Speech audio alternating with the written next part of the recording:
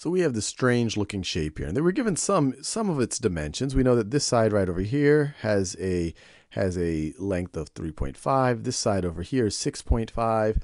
Then we know from here to here is 2, and then from here to here is 7, and then they're giving us this dimension right over here is 3.5.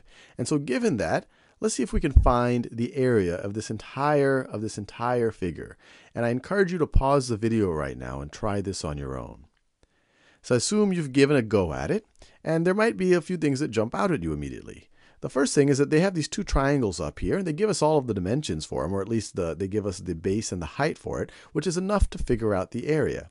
If I had a triangle, if I had a rectangle that was 2 times 3.5, or 2 wide, 2 units wide, and 3.5 units high, if I had a rectangle like that, we know that it would have an area of 2 times 3.5. Now, a triangle is just going to be, or especially a triangle like this, a right triangle, is just going to be half of a rectangle like this. We just care about half of its area. So this area is going to be 1/2 times 2 times 3.5. And 1/2 times 2 is equal to 1. 1 times 3.5 is 3.5 square units. So the area of that part is going to be 3.5 square units. Now let's think about the area of this triangle right over here. Well, once again, we have its height is 3.5, its base is 7, so its area is going to be 1/2 times 7 times 3.5. 1/2 times 7 is 3.5 times 3.5. So this part is 3.5, and then I'm going to multiply that times 3.5 again. So let's figure out what that product is equal to. So 3.5 times 3.5.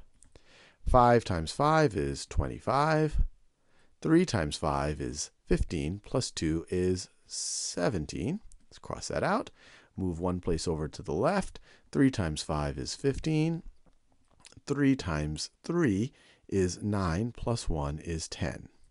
So that gets us to 5 plus 0 is 5. 7 plus 5 is 12, carry the 1. 1 plus 1 is 2, and we have a 1. And we have 2 digits to the right of the decimal, 1, 2. So we're going to have 2 digits to the right of the decimal in the answer. So the area here is 12.25 square units. Now this region might seem a little bit more, maybe a little bit more difficult, because it's kind of it's this weird trapezoid looking thing. But one thing that might pop out at you is that you can divide it very easily into a rectangle and a triangle. And we can actually figure out the dimensions that we need to figure out the areas of each of these. We know what the width of this rectangle is, right, or the length of this rectangle, whatever you want to call it. It's going to be 2 units plus 7 units. So this is going to be 9.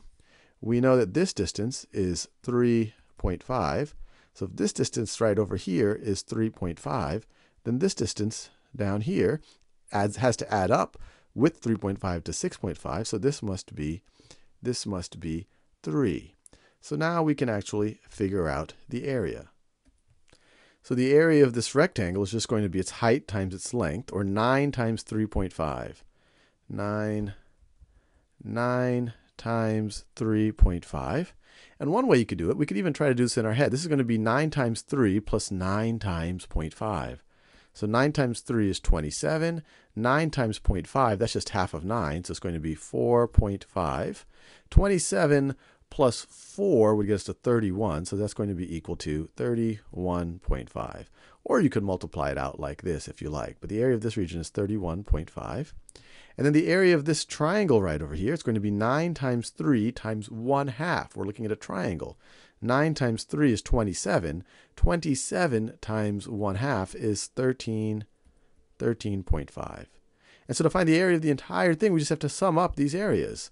So we have 31.5 plus 13.5 plus 12.25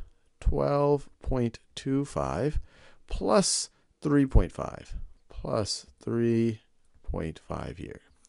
So we just have a 5 here in the hundredths. That's the only one. 5 plus 5 is 10, plus 7 is 17.